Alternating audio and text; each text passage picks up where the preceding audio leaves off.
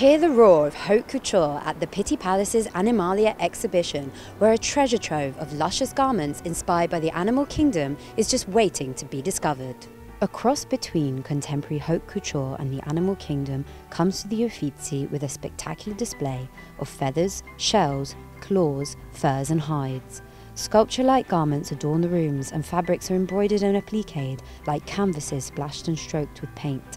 The exhibition is organized into sections, each one devoted to an animal, and you don't have to expect animals such as leopards, tigers or zebras, but there are unusual animals like spiders, swans, parrots, lobsters and a lot of insects.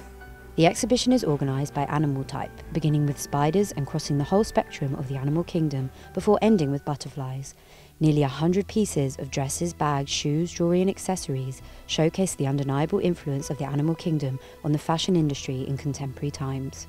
The pieces, dating from 2000 to 2018, are examples from some of the finest and most well-known fashion houses, as well as emerging stylists and designers. The exhibition is designed to not only document changes in modern fashion, but to provide a fanciful and exaggerated timeline of natural history. Each piece of clothing is transformed into a documentary-like experience as colours and textures combine to communicate some of the most animalistic of urges. Stuffed taxidermy animals are also on display, as well as box spiders and historic objects from Florence's Museum of Anthropology and Ethnography. It is an exhibition that includes also the tradition of making fashion from animals, something that we have to be very conscious about nowadays. And in fact, in